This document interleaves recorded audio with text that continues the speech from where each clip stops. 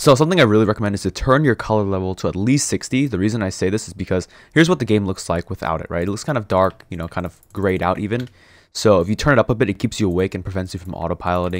Definitely cap your frames. In team fights, your frames are going to drop a lot. Absolutely no music volume, no voice volume. Voice volume is basically the voice quotes. So I would recommend you actually put your HUD to 0 and you have much more screen to play with. You don't want health bar animations or HUD animations because these kind of distract you in the game. Just have those off entirely. I recommend no username because it helps farming a little easier and just keeping things less cluttered. And definitely turn off flash because if you have flash on damage, you're going to get a lot more like panicked if you get like hit or something. You know what I mean? Just definitely do not have off screen pings. That thing is like so cluttered and annoying. You just want as little clutter and as little panic as possible. Definitely turn off movement prediction.